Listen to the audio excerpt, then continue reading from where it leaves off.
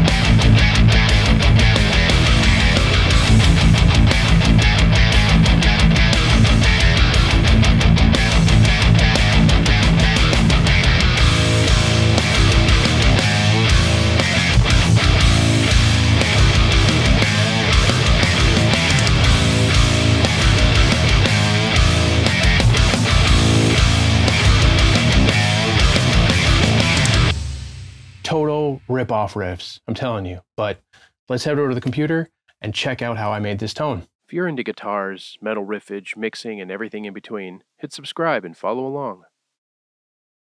Okay, so we're here at HX Edit, and of course, I have the input gate on. First and foremost, we're using the Solar Guitars Baritone A1.6 Baritone, Evertune. Drop A. I'm not entirely sure what Jinjer's tuned to. Probably lower than that. So we have the input gate on.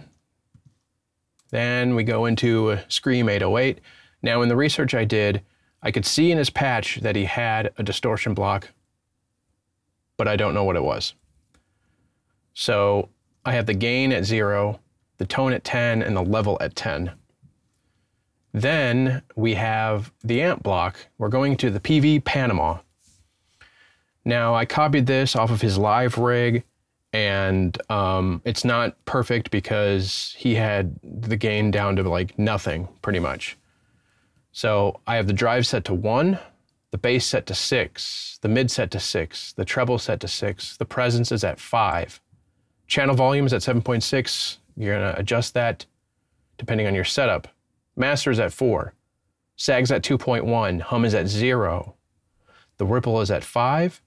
Bias at 6.3. Bias X at 6.8. And the resonance is at 4.1. Then we're splitting and going to two 2x12 Ownhammer impulses. The first one is the OH 2x12 ORNG. So it's an orange 2x12 with V30s. The 160 microphone -06.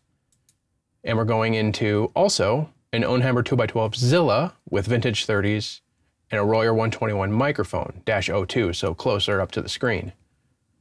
That is then going into the tilt EQ. Center frequency is about 1.2K. That's a lot higher than I usually have it. And it's bright 36. So we're brightening it up. And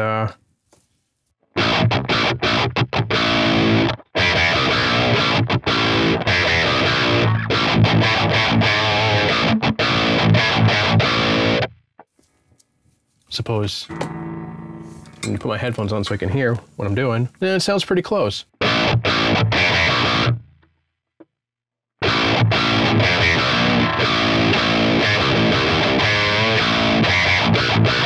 It's got that real bright, you know, that, you know what I'm talking about. It almost sounds like a clean, punchy guitar, but dirty. If I turn off the distortion, it's a little flubby. I could probably, you know, do with bringing down the resonance a little bit, but I also still wanted it to have some balls. But you can still hear